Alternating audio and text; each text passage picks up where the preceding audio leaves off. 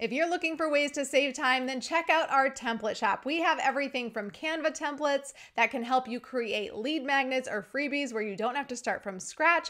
Also, website page templates that you can use to build website pages very fast and efficiently. We even have legal documents and more. These are going to be the most cost-effective and time-saving resources to get the job done fast. Every template comes with step-by-step instructions on how to use them, and we even have a free template for you. This is our brand guide and website mockup template. You're going to get free access when you use the link below this video or type in knccreative.com/brand guide. This is going to help you put together your brand aesthetic. So whether you're just starting out your business and you need to come up with colors, fonts, visuals that are going to be cohesive for your brand and create that brand identity, or you're looking to rebrand and maybe switch it up, change up the vibe because you've grown, this is going to be incredibly helpful. And the brand guide comes with a website mockup template inside Canva, so you can then plug and play these colors and fonts into this mockup so you can see what they will actually look like on your website before you spend the time and energy to build it out on your website. So highly effective for those just starting out in their business, needing to create the brand aesthetic, or if you're looking to rebrand. Again, go to knccreative.com/brand guide to get this for free today. Hey friend, welcome to the Badass is the New Black podcast, where our motto is done is better than perfect. I'm Chrissy Chin, here on a mission to help you grow your business online, turn your leads into lifelong customers, and scale to 6 figures and beyond so you can work less and enjoy and earn a whole lot more. Most importantly, I'm a laid-back wife, a mom, a friend who started as a peds nurse, turned network marketer, and now a serial entrepreneur. This podcast is for ambitious people with an idea, a vision, but no idea how to get there. On this podcast, I'll give actionable steps to keep you moving forward while you learn new business strategies, better systems and processes, marketing, sales, all the things you need to build and scale a blissful business that keeps your pocketbooks growing. Grab a beverage, open up your notes app, and let's get to it.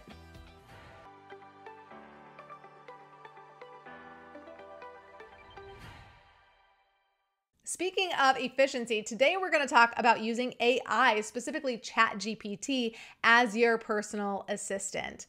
I have some very fun ways that you can use ChatGPT for your personal life. So I know you might be thinking, gosh, she's going to come on here, she's going to talk about how to use ChatGPT for her business, but we're talking personal today, because when we free up time in our personal life, we create more time for our business and things to do there. So why not use this AI tool to create more time in your personal life and even for your business? So I snagged some of these amazing ideas from the amazing Amanda Marie, because I was using ChatGPT mostly for copywriting purposes, where I would say, hey, create a paragraph that describes this, this, and this. And that would help me get started. I have never really been able to use ChatGPT with just blind, take it, copy and paste it, don't look at it. There are things that need to be tweaked at times.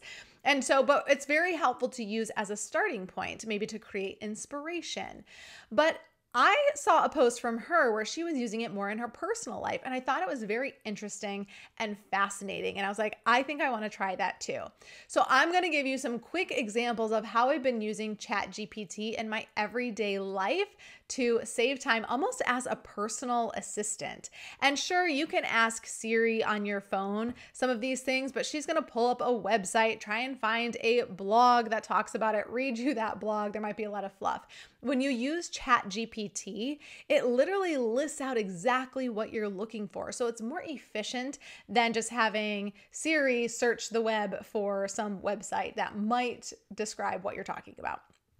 So here are some of the ways that I've been using it lately. So I used it today, actually a little bit before recording this podcast, to put together the list of everything that I had to do and put it in an order that would make sense for me and be the most efficient. So I gave it about 7 things to do. I said, All right, ChatGPT, I have to do multiple things in the next 4 hours, and my kids will be home in an hour. What order should I do these in to be most efficient with my time? And I said, I have to record a podcast. I have to respond to 2 emails. I have to send an email to someone sharing a few names with them and do an introduction. I have to go to the grocery store. I need to schedule a physical for my son's camp. And I did tell it that my kids would be home in about an hour, and then I had about 3 hours to do all of these things. And it came up with a list within 60 seconds. It was probably actually 20 or 30 seconds of the things that I should do in the order. And what was funny enough is I have it here on my phone. I will pull it up. Of course, Siri heard me say, "Hey Siri." Well, I didn't say, "Hey Siri," but I said you could use Siri, and now she is trying to pull up and do things for me. Okay, so if you're watching on YouTube, I'm pulling this up right now. So it said things like, 1, respond to the email and text message. Quick responses can help clear your communication tasks fast. And then 2, it said, record the podcast episode. This requires focus and concentration, so it's best to do before your children get home. And then there was another thing, updating the links in the email that I said. And then 4, it said, take your dog for a walk. A short break to walk the dog can help refresh your mind before continuing the remaining tasks. So I kind of loved how it gave reasons as to why I should do some of these things in the order. And it was smart enough to consider some of those things. So the next time you have a busy day with a long to-do list of all the things to do, you can leave a very detailed message for your little ChatGPT assistant to come up with a solid outline for how you need to do it to work an efficient way. So another creative way that you can use ChatGPT is to make a dinner recipe for you. How often are you, it's 4 o'clock and you're thinking, oh my gosh, I haven't even thought about dinner yet. I don't have time to go to the grocery store. And you're like, what am I going to do? Well, you can tell ChatGPT what ingredients you have, maybe some things out of your fridge, maybe some ingredients from your freezer or pantry. And you can say, this is what I have. Create a recipe for me out of these ingredients. And you can even say that I could make in 30 minutes, right? And you can tell it maybe, and I can only use the grill, or I could have a stove top, or I have a pressure cooker, and it will spit out some recipes. And I will tell you that some of them are very delicious. So that's another way that you can use it. If you're going on summer vacation, consider asking GPT to come up with some great places to stop along the way. Maybe you're taking a road trip and you have children between certain ages and you need to take breaks. And you also want to do some sightseeing on the way. You can ask ChatGPT to come up with a detailed schedule of when you could take these breaks, where they could be, and what you could possibly see along the way to make it make the most sense for you. You can also use it to help pick out movies. My husband and I have this thing where we are trying to have our kids watch some of these old classic movies. And so sometimes we're kind of like just can't remember the movies that we watched when we were a kid, all of them. And so you can use ChatGPT. Hey, ChatGPT, create a list of movies from the 90s that would be really fun to watch with our 10-year-old son. And it'll come up with a list. So that's another fun way. I've also used it recently for birthday party game ideas. So my son's birthday is coming up and I've got about 6 boys coming to the house and we're trying to stay off of screens. And it's going to be nice outside. So I asked ChatGPT to come up with 7 to 10 games, birthday party games that we could play for a group of 7, 10, and 11-year-old boys outside that could be fun and engaging. And it came up with a whole list of games that we could try. And while I'm not interested in trying every single one, there were some great and fun ideas that I'll now take to my son and see if he wants to do some of these. So that was a creative way I used it recently. You could use it to help you write an email to a parent if their child has treated your child poorly. Then you could say, hey, ChatGPT, help me write an email to a parent whose child did XYZ to my child. And, I don't know how to approach the situation delicately. Help me write a kind email to make them aware of the situation and, give them all the details that you want. And ChatGPT will write the email. You might want to tweak the email language to sound a little bit more like you, but it's going to get you started. And sometimes in these situations, we just feel like we don't know where to start and we don't want to come off a certain way. So you can tell ChatGPT that I don't want to sound angry. I want to sound inviting. I want to sound like I want to resolve the situation and kind and all of that. And it will take that into consideration.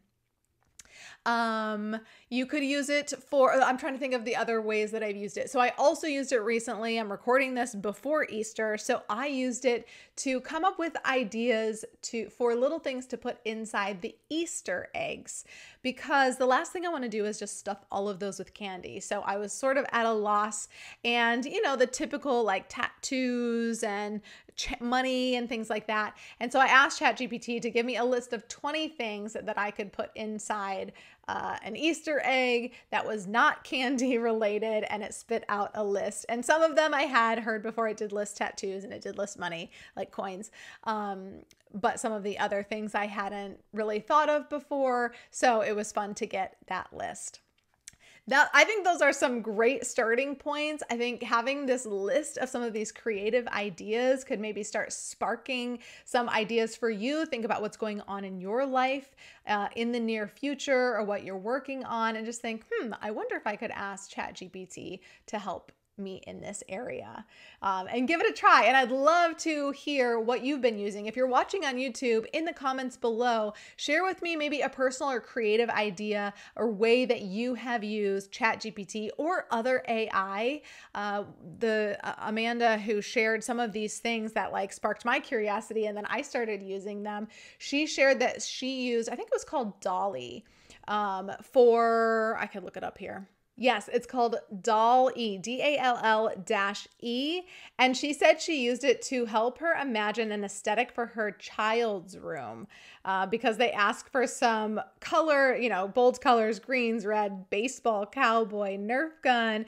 And she was having a hard time visualizing it. And so she used that AI platform to help her come up with an idea. She said it was super helpful. So maybe there are some creative ways that you have used either ChatGPT or another AI platform. I would love to hear about it in the chat. I am not an AI guru by any means. I'm just been sharing some of the ways that I've been using it, and I would love to learn more ways. And I'm sure everyone else listening to this episode would as well. So share that in the comments on the YouTube video. If you're listening to this on the podcast, reach out to me via social on Instagram. I'm _, and send me a message and let me know how you're using AI creatively, whether it's in business or your personal life, to help save time, because maybe I need that tip and maybe someone else does too. If you found this valuable and you're watching on YouTube, hit that subscribe button, hit that bell, leave a review if you're on the podcast, and hit that follow button as well so you can get the weekly episodes. Until next week, I do hope that you implement some of these to help you save a little bit of time. Don't forget to go check out that template shop, grab your free brand guide and website mockup. Go to kncreative.com/brand guide, claim that, snag that for free, and start playing around with that. I can't wait to see what you come up with. Until next time, go take some imperfect action, and we'll see you next week. Thank you so much for tuning in. If you got some value out of this episode, I would love some support. And the best way to do that, so I can keep showering you with loads of actionable tips, is to hit that subscribe button. Leave a review or a comment if you're on YouTube, and share this podcast with a friend. And when you share it with a friend on social, please tag me so I can reshare your share in my stories. It's been an absolute pleasure hanging out. I appreciate the heck out of you for showing up. And now it's time for you to take imperfect action so you can work less and enjoy and earn a whole lot more.